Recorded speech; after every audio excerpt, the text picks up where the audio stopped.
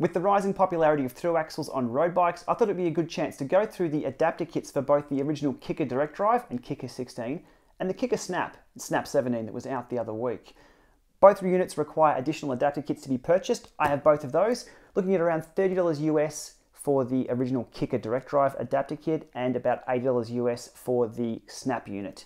A big thank you to the team at the Ride Cycles here in Melbourne for the loaner of a bike here, which has a 142x12 thru axle system on it. Which one will we start with? We'll go the SNAP first.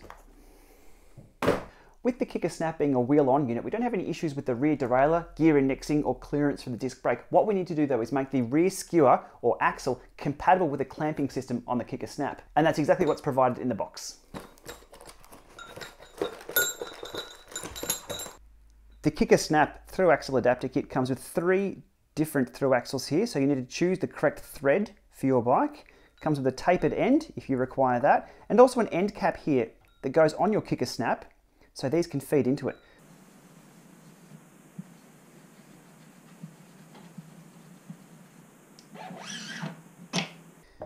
Here's the thru axle from the bike itself. I can tell very quickly that it needs the fine thread adapter here that's compatible with that, and I can see here that it has a tapered end, so we'll need to put this end cap on here. There we go, to make those two compatible. And you'll see why we need to make the change to the Kickr itself. This goes onto the Kickr SNAP itself, because how it mounts is like that.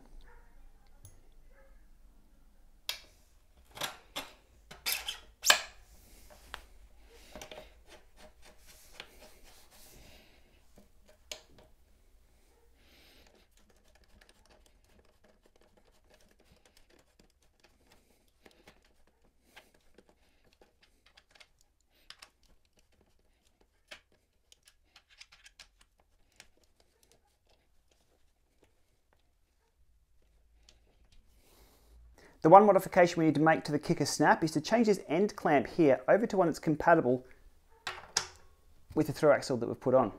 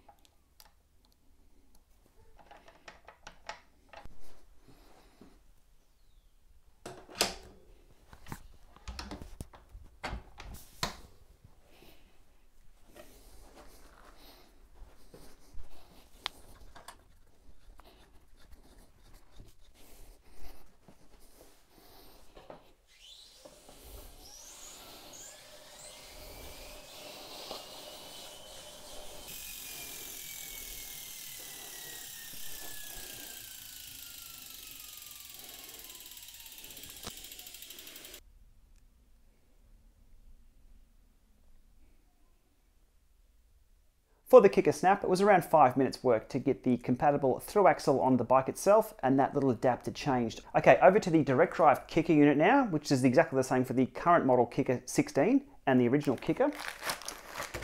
We have a bit more assembly required this time. So in the bag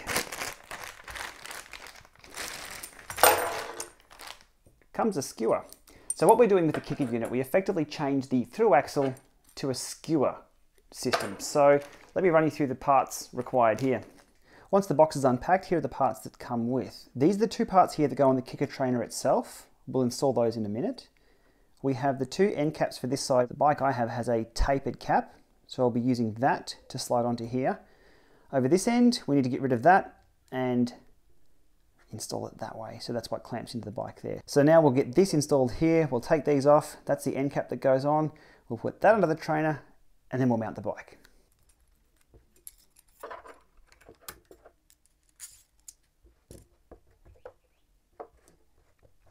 Yes, I am holding the camera in my mouth. Tapered end, standard end, and we'll go to put those on the Kickr now. First up, we take this current skewer out.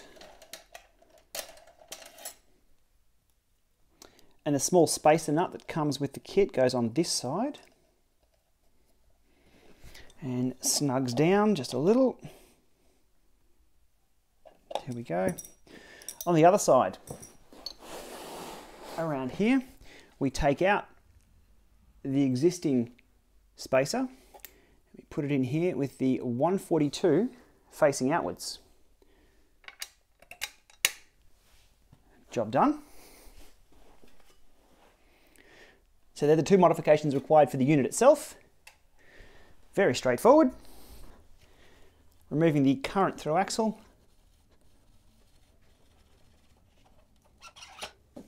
And rear wheel.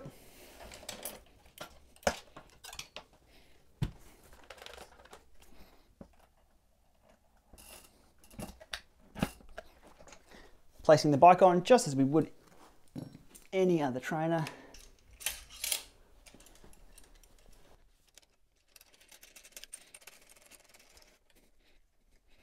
And then we snug it up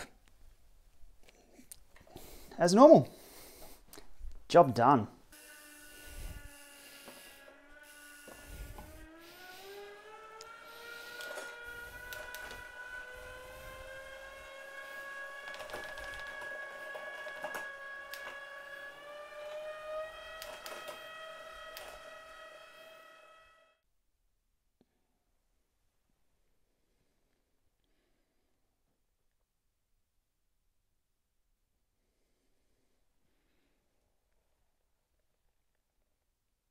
So there it is, the unboxing installation of the Thru Axle Adapter kits for both the Kickr SNAP and the Kickr direct drive units, which is also the Kickr 2. Happy days, easy to install, and really, really stable. Once the bike was on there, I sort of stood up on the bike and wiggled it around to make sure the stability was good. 2 thumbs up, all good to go. If you've got a bike with a through axle or looking at buying a bike with a through axle, you'll have no problems at all with these trainers. Thanks for watching, we'll see you soon.